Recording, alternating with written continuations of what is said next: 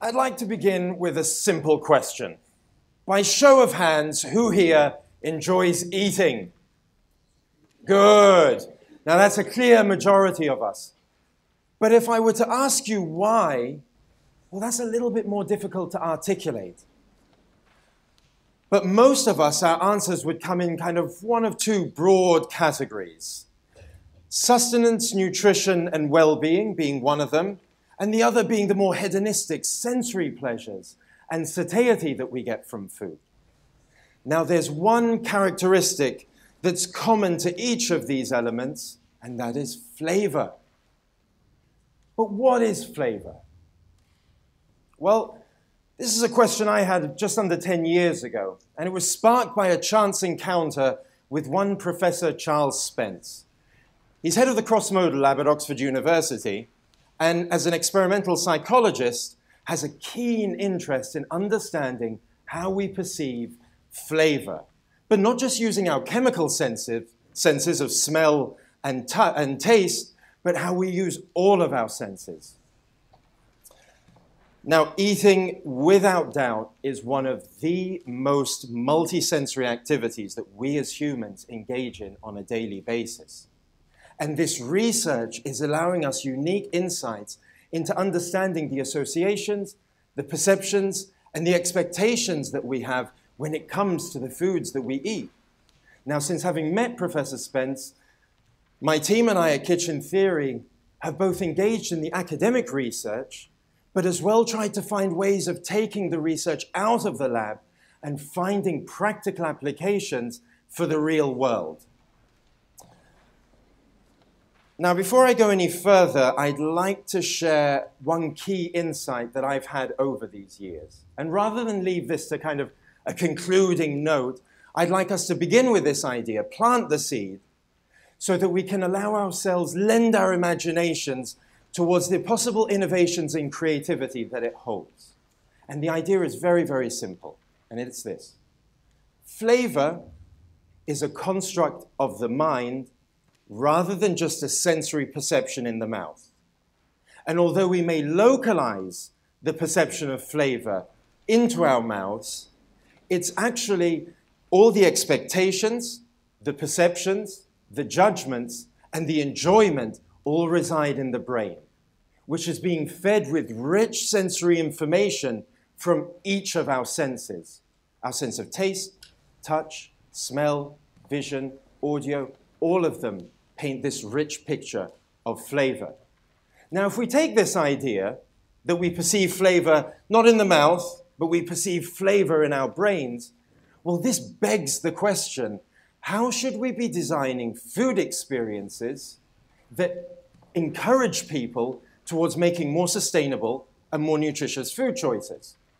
And I'm not just talking about in restaurants, but what about in schools, hospitals, care homes? What I'd like to do now is just share three very kind of quick and brief examples, and you're going to play along with me here. I'm going to share three quick examples of some of the research and look at some of the potential applications for this. So here, the colors aren't so clear, but here you have 4 edible elements.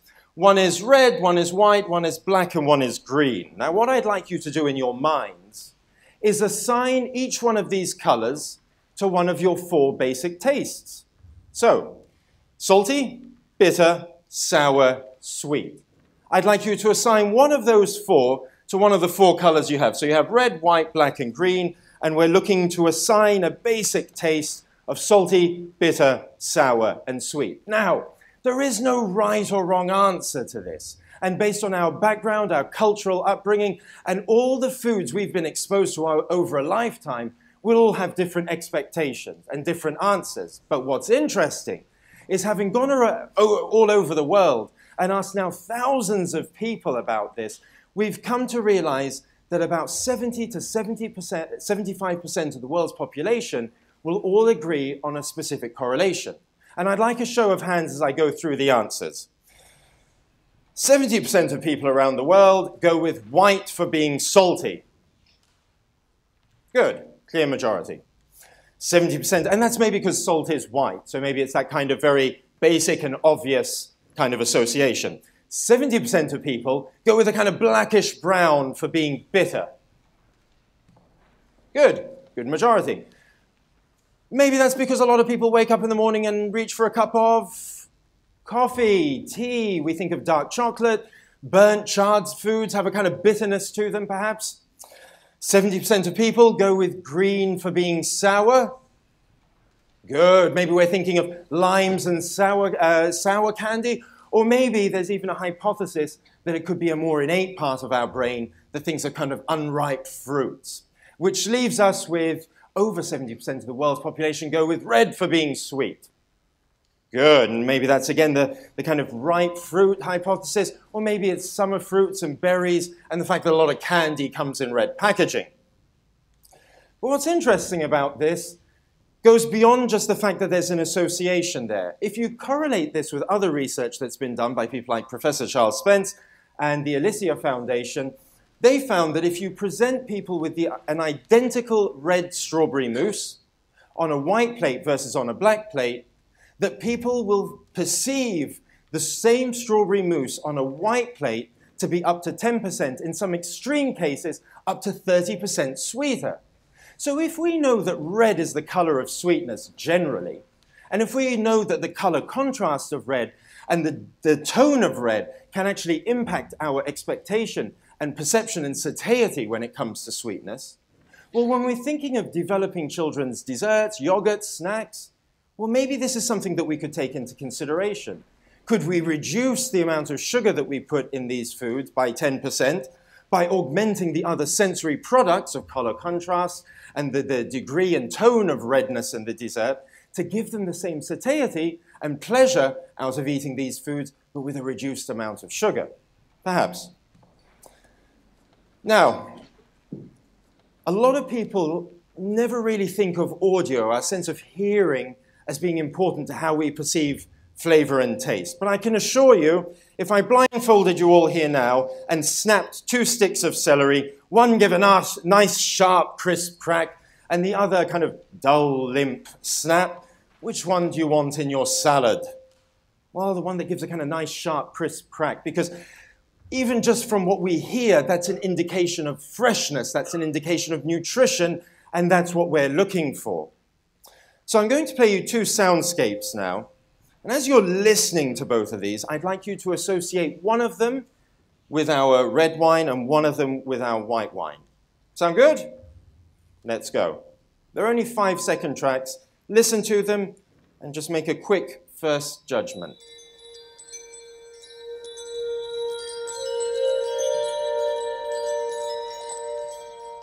That's piece number 1, piece number 2.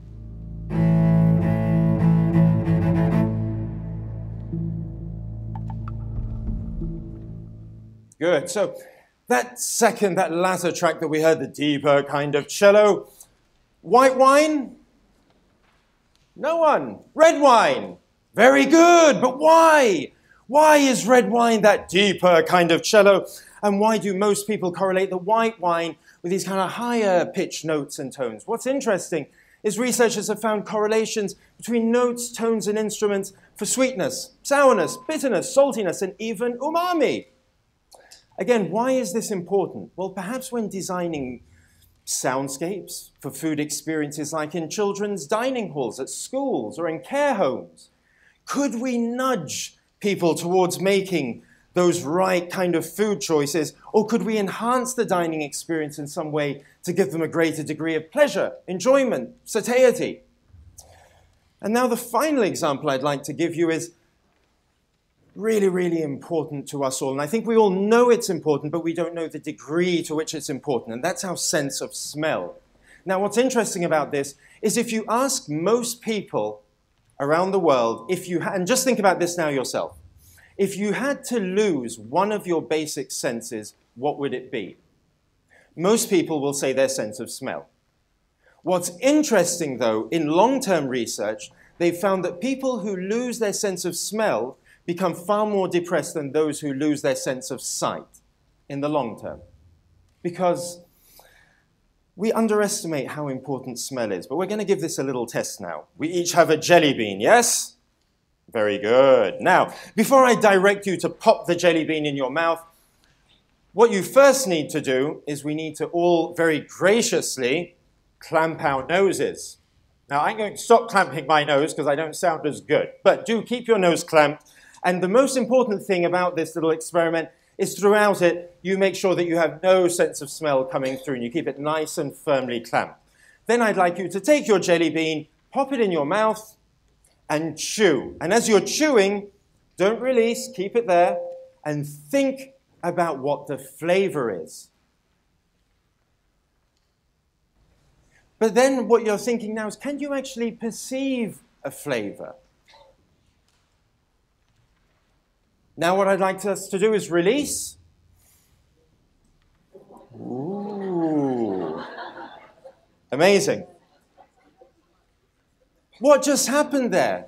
Well, this is almost that moment where we've all had a cold, but in England, what we say when we have a cold is we say, oh, I can't taste a thing. You can keep adding sugar to your coffee, it gets sweeter. Salt to your steak, it gets saltier, but that doesn't improve the flavor. And that's because your sense of smell is inhibited in some way. Researchers estimate that up to maybe 80, in some cases 90% of what we perceive as flavor actually comes from our sense of smell. Now, taking all this into consideration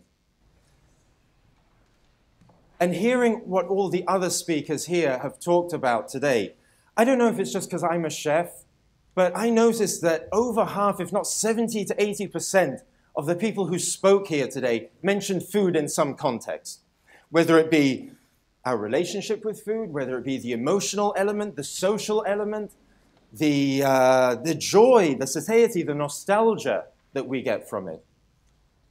And I leave you this kind of concluding remark, which is food is one of the most important elements. We saw the Maslow's hierarchy of needs earlier today. We had food, we had water, we had air. I don't think many of you have taken your friends out for a pint of water or a breath of fresh air. But food we need and food we celebrate with. So surely having a better understanding about the sensory relationship that we have with food can help us not only address some of the food issues that we have in the world, but also help us with designing more nutritious, more sustainable food systems for the future. Thank you.